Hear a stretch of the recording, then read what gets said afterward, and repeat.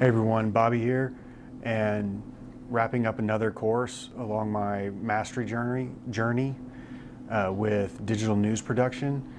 And it was definitely like drinking from a fire hose with the amount of information that we had to digest and then put into practice with the 4 projects that we completed during this course.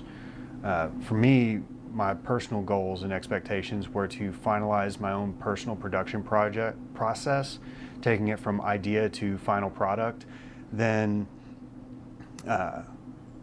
developing a network of reliable media outlets that I could draw research from, and also starting to build that network of environmental professionals that will ultimately inform a lot of the environmental journalism that I do going forward with my career. My favorite assignment, it's easy for me, was week 3 when I covered a seed library that is being managed out of our local city library here in Hopkinsville, Kentucky. I got to meet the librarian that actually oversees and organizes the project, as well as meeting with a Kentucky extension agent who helped establish that through the Master Gardeners Association here in Christian County. It was definitely a challenge because I'm having to go and coordinate 2 separate interviews, a lot of B-roll shooting, and then taking all of that and whittling it down into a 1.5 to 2 minute final product. And I think that was the assignment that I felt like I really came into my own, especially with it being indicative of the style of environmental journalism that I want to produce going forward with my career. So there were a couple of things that I would have loved to have done differently, but the one that jumps out the most is I had a rocky start with assignment number 1, the Natural Sound Project. I did go back and create a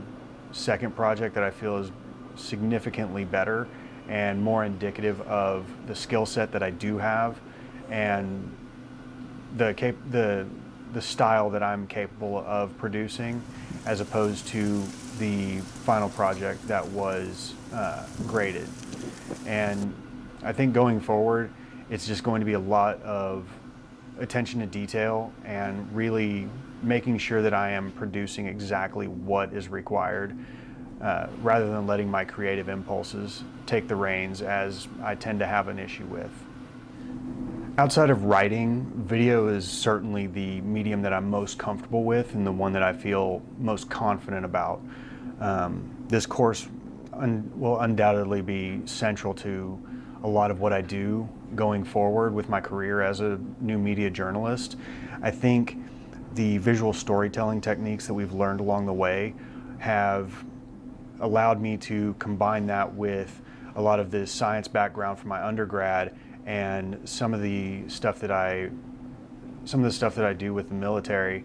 and trying to create an influential and captivating piece on everyday stories, as opposed to just showing issues and no solutions. I want EcoPunk Media to be grounded in solution-based, pragmatic environmental journalism, and I think that I really came into my own, especially with